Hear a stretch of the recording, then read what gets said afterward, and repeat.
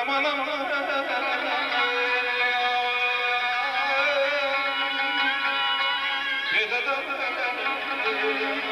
yarım aman aman aman yar yar yar yar yar yar ha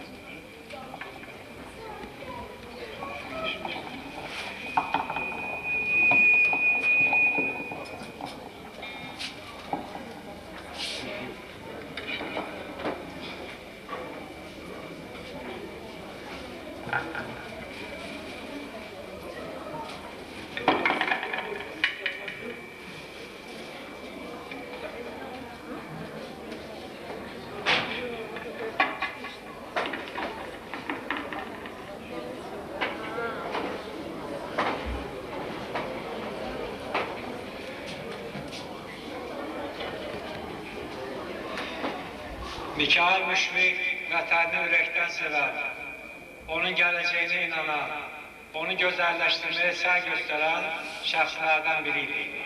O, inanırdı ki, insanların qadir əməyi ilə, zəhməti ilə vətənimiz Azərbaycan gündən-günə gözəlləşəcək, gündən-günə yaşıllaşacaq, çiçəklənəcək. Ona görə də o həmişə hər yerə gözəllik axtarır, insanlara gözəlliyi duymağı, gözəlliyi yaratmağı tövsiyə edir.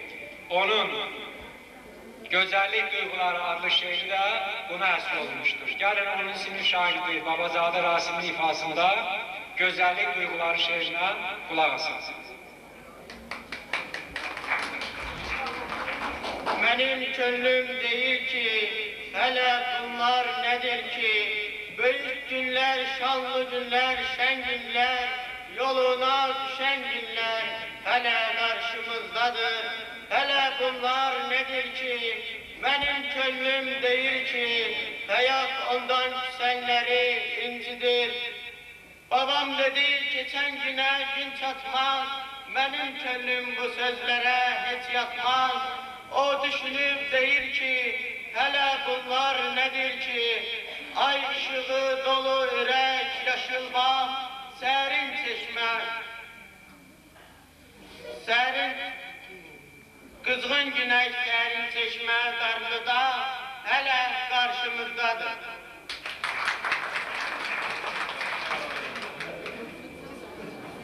Musviqin lirik şeirlərinin böyük bir qismi Dilbər Axundzadəyə həsr olunmuşdur. Gənclik illərində onu həsr etdiyi şeirlərin də bir qisminə mahnılar bəstələnmiş və belə mahnılardan hazırda dillər əzbər olan Yaşa Könül mahnısını 8-ci sinif şairi Atakiyeva Ülviyyənin ifasında dinləyəcək.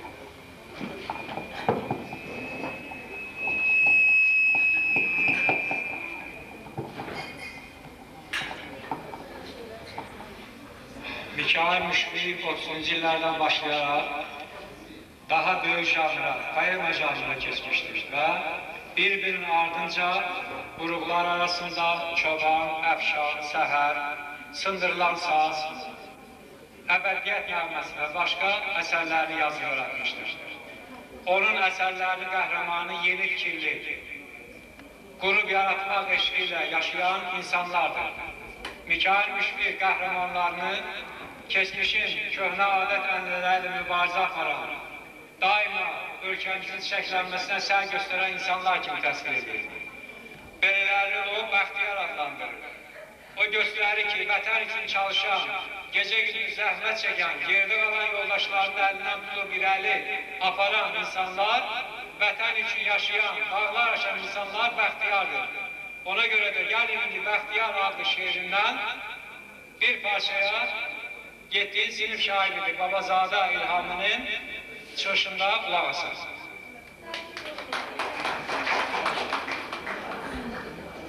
Həyatdan doymayan, işdən doymayan, əfsanə sözlərə rəhəm qoymayan, könlünü, gözünü verib işinə, baxıb həyatının yüksəlişinə, xalqı ilə titrəyən, xalqı ilə gülən, vətən üçün yaşayan, vətən üçün ölən, səmimi bir insan nə bəxtiyardır.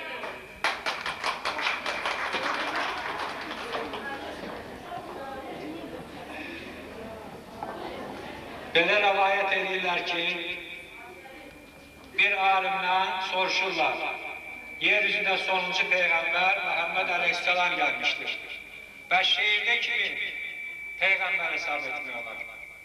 Alim cavab verir ki, Firdevsi, Sədi, Hafiz, Xaqani, Nəsimi, Füzuli və başqaları. Soruşurlar, bəs Nizami? Alim cavab verir ki, siz məndən şeirin Peyğəmbərini soruşdunuz. Nizami şeirin Allahıdır. Mikail Musviq sözünün mənasına fikir verir. Elə bir bunların arasında da bir oxşarlıq var. Mikail sözünün mənası Allaha bərabər olan, Allaha tay olan deməkdir. Musviq sözü isə mərhəmətli, şəfqətli, mehriban və s. mənalar bildirir. 1978-ci il Binədəki Musviq adlı qəsəbənin kitabxanasında Musviqin 70 il yubileyi keçirilirdi. O yubileydə bugün burada iştirak edilməyən yazıçımız, eyni zamanda Musviqin tədqiqatçısı Gülsen Hüseynoğlu, Zəlimxan Yaqub və mərhum şairimiz Ələkbər Ziyata iştirak edirdi. Məclis başlamamışdan qabaq pilləkənlərin üstündə söhbət oldu. Ələkbər Ziyata dedi ki, əgər Musviq sağ olsaydı, o Nizami olacaqdı. Çünki o vaxtlar o qəzetdə işləyən zaman Musviqi görmüşdü, Musviqin şeirlərini yaxından bələd idi. O, Musviqi Nizamiyə bərabər hesab edirdi. Nizamini də alim Allaha bərabər hesab edirsə, demək Musviq də şeirin Allahlarından hesab oluna bilər. Musviqin yaratdıqları çox ibrətamiz, çox zəngin, çox maraqlıdır. Onun xidmətləri bizim üçün əvəzsizdir. Ona görə də Musviqi heç vaxt yaddan çıxarmaq olmaz. Musviq bizim həyatdan nakam getmiş şairimizdir. Amma o bilirdi ki, nə qədər həyat var, şeir olacaq. Biz də ona əlavə eləyək ki, nə qədər şeir var, Musviq olacaq, kainat durduqca şeir olacaq. İndi əbədiyyət nəğməsi şeirinin həmin bir parçaya şairlərimizdən 7-ci sinif şagirdi Günel Müsayevanın ifasında qulaq asaq. Gecem belə keçdi, səhərim gəlsin, dadıma samballı sözlərim gəlsin, başlasın işinə zavod, fabrika, pambıq tarlasından xəbərim gəlsin, şəhəri görməyə kəndim tələsin, kəndə qovuşmağa səhərim gəlsin, çullasın aləmi hərəkət əməl, bunları yazmağa hünərim gəlsin.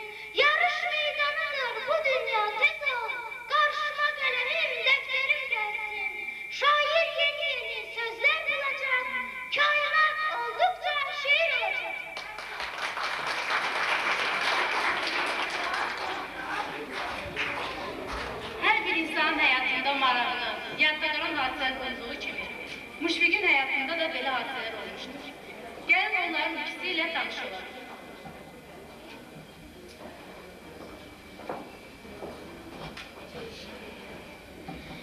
...1929-cu il martın 11-i. Mikail Musviq sinifə girərkən ən çox sevdiyi şagirdlərindən olan Zəhranı sinif jurnalı üçün göndərir. Zəhra gedərkən əlindəki albomu Mikail Musviqə uzadıb ondan bir şeir parçası istəyir. O yolda düşünür ki, Mikail Musviq albomu aparıb şeiri evdə yazacaq. Amma bu belə olmur. O sinifə girəndə şeir artıq hazır idi. O albomu alıb bu şeiri oxudu. İrəli qaç, irəli, ey mənim göyçək qızım. Qalma həyatdan geri, oxu mükəmməl qızım. Uca dağlardan atılan, hər çətinliyə qatlan. Bir quş kimi qanadlan, göylərə yüksəl qızım. Mehriban ol insana, bir yuxarı baxsana.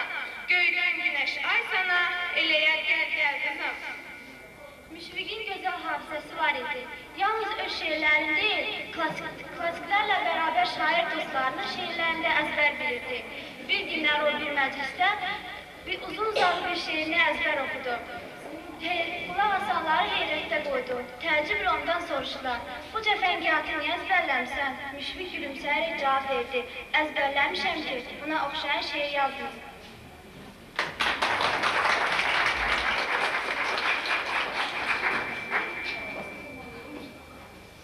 Məclisimizdə Azərbaycan Dövlət Pedaqoji Elmlər İnstitutunun əməkdaşları iştirak edirlər. Gəlin əvvəlcə sözü Pedagogika şöbəsinin müdiri, Pedaqoji Elmlər doktoru Professor Əjdər Ağayeva verir. Buyurun Əjdər Ağayeva.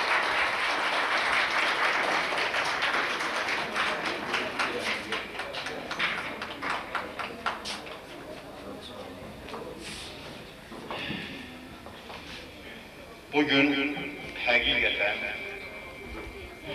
ömrə yazılan gündür. Ona görə ki, Azərbaycan xalqının, Ədalət müəllimin dediyi kimi, şairlərin Allahı səviyyəsinə yüksəlmək imkanı olan və mən deyərdim ki, bəlkə də o səviyyədə dayanan böyük bir sənətkarının xatirəsinə toplaşmışız. O bizdən artıq 90 il uzaqdadır.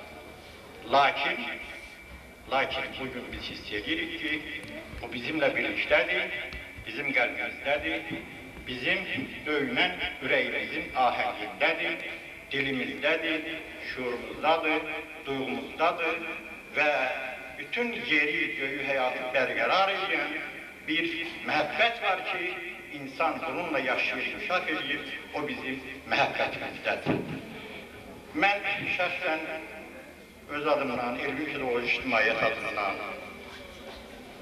və pedaqoji mətbuat adından və səlahiyyətini çatar edeyim Azərbaycan müəllimliyi adından bugün Binə qəsəbəsindəki Binədə 121 nömrəli məktəbin pedaqoji kollektivinə, şagird kollektivinə, burada əyləşən ağsaqqallarına, Binənin getirdiyi sənətkarlarına, o cümlədən Ədalət müəllimə və məktəbin rəhbəri Akif müəllimə və digər zəhmət çəkənlərə, musiqi xadimlərinə, həm sənətkar, həm də tərbiyə ilə məşğul olanların hamısına, iştirak edənlərin hamısına özümün və dediklərimin böyük təşəkkürünü bildirirəm və məhəbbətini çatdırırım.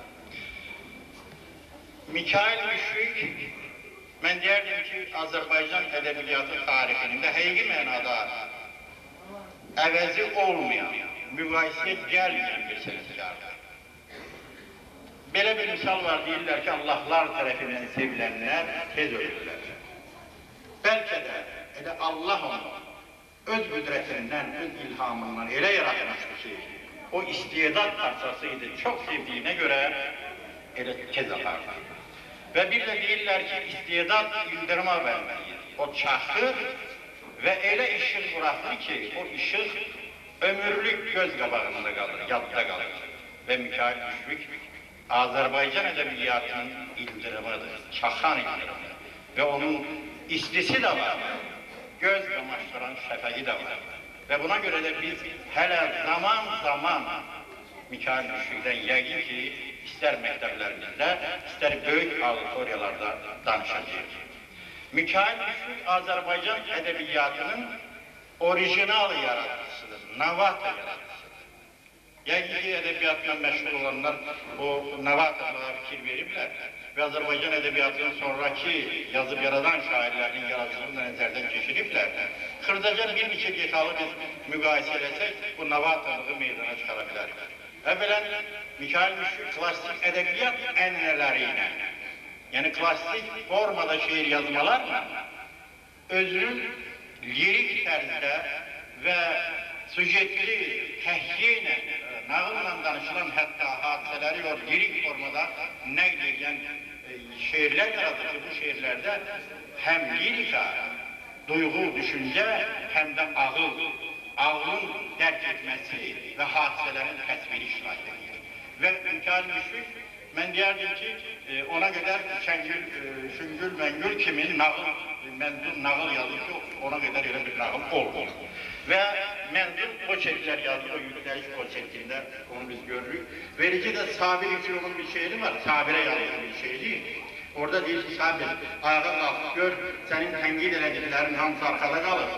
Sənin arzu elədiyin bir zamandır, dövrandır və indi hər şey təhsil də, marif də, mədəniyyət də, ziyalılıq da, hər şey sən istədiyin kimidir.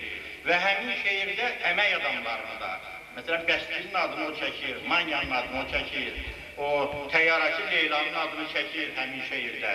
Sonra Səməd Vurğun o mövzuya müraciət edir və deməli, sonraki ədəbiyyatda bizə tanış gələn obrazların o Qaranquş adını, ilkin adını Musviq çəkir, Musviq yaradır, o abidənin özülünü, təməl daşını. O postaminti o qoyur, sonralar onun üstündə abidələr ucalırdı. Mən istərdim Musviqi yetirən mühit haqqında bir neçə kəlmə deyim, burada bəlkə də yaşlılar bilər, yaşlı olmayanlar, cavanlar bəlkə də bilməz. Bilirsiniz ki, atalar deyir, ot kökü üstündə bitər. Mikail Musviq də Mirzə Əbdülqədir İsmailzadə Müsaqinin ailəsində dünyaya gəlmişdi. Və gəlin müqayisə edək, digər şairlərimizin valideynlərinin təhsil səviyyəsi, Musviqin təhsil səviyyəsi. Musviqin ailəsi yüksək təhsil görmüş ata ailəsi, yüksək təhsil görmüş bir aile idi. Amma o birilərində elə deyil bəzilərində. Və bizə deməli Əbdülqədir harada işləyirdi? Bayaq Ədalət müəllim Səadət Məktəbinin adını çəkdi. Səadət Məktəbi 1907-ci ildə iyun ayında o cəmiyyətlə yaratmışdı. Onlar sentyabrda məktəbini də yaratdılar. Və bu məktəbin direktoru bütün şərqdə məşhur olan Əli bəy Hüseynzadə idi. Direktorun müavini özünün marifçiliyi, elmi, tərbiyəsi, jurnalistikası və s. ilə məşhur olan Fərhad Ağazadə idi. Və həmin məktəbin rus dili müəllimi Üzeyir bəy Hacıbəyov idi. Görürsünüz, kimlər hara toplaşmışdı? Şəriət müəllimi və ana dili müəllimi Mirzə Əbdülqədir Müsaqi idi.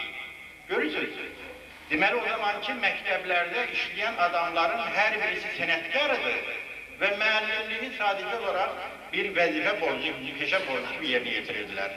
Və indi gəlin Musviqin özünə fikir verək. Musviq kim ki? Şair və sənətkardır, lakin peşəsi müəllimlikdir. Ömrünün axırına qədər müəllimlik edir. Və deməli, Azərbaycan xalqını nə qədər böyük dahi düha olursansa ol, öyrətmək, tərbiyə etmək o daxil tələbatdan gələn, ənəldən gələn vəzifəsini Musviq çox böyük ehtirasla, çox böyük bəcarıqla həyata keçirirdi və indicə o şairdi Zəhraya yazdığı şeydi biz qızlarımız burada dedilər. Və öz şairləri ilə həmişə maraqlanardı. Beləcə Musviq, bəlkə də mən deyərdim ki, onun yaradıcılığı haqqında çox yazdı, Gülsün müəllim çox yazdı, amma onun yaradıcılığı ağıllı başlı, geniş şəkildə təşrih olunur, tədqiq olunur. Çünki onun yaradıcılığını tədqiq eləmək üçün Musviq ürəyinin açılışı lazımdır, duyğusunun açılışı lazımdır. Onun o daxili aləminin açılışı lazımdır ki, o bəlkə də bu böyük kainata bərabər olduğuna qədər onu açması o qədər də asan deyil.